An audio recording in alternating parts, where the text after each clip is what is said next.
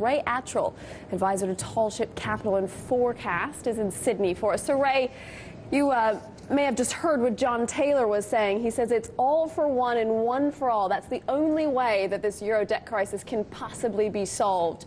Do you agree with that?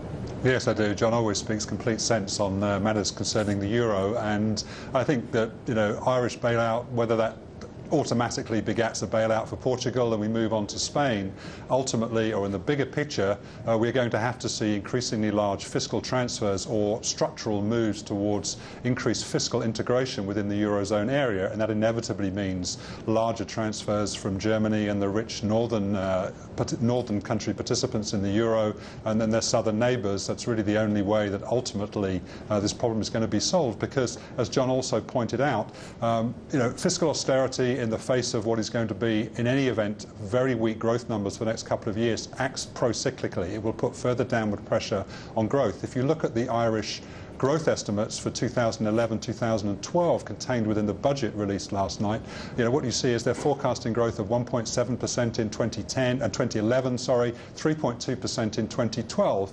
You look at the example of Iceland, which has enormous parallels with the implosion in the Irish financial system. They are only now coming back into positive growth 2 years after their own financial crisis. So I think it's naive to expect that Ireland is going to undertake the scale of fiscal austerity implied by the budget without also suffering negative growth for the next year or two as a consequence of that.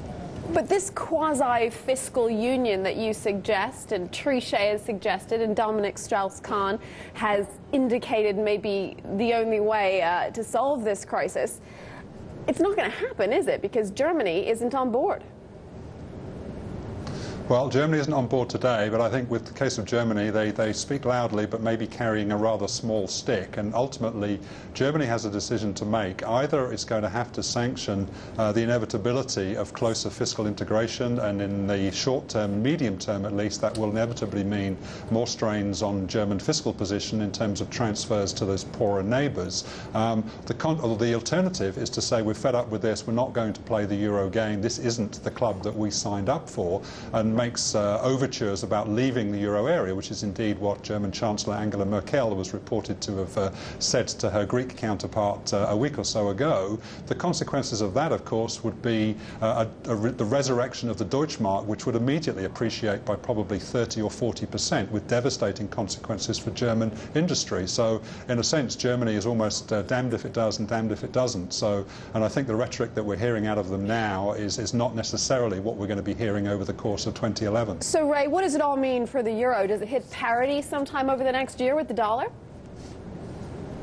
Well, there are three big influences on the euro-dollar exchange rate at the moment, and the unfolding situation in the Eurozone is only one of them. Another is the fate of US bond yields relative to their Eurozone peers, and obviously that big backup that we've seen in US yields following the bipartisan deal on the tax deal last night is a big positive influence for the dollar, other things being equal. And then the other thing is this risk appetite and the extent to which the Fed's QE2 program will continue to drive money overseas from the US into other risk assets. And it's the interplay of those three forces that is really going to determine the fate of the euro-dollar exchange rate in the coming months. And it could equally push euro-dollar down through 120 and down to 110, as it could potentially push it back up to 140.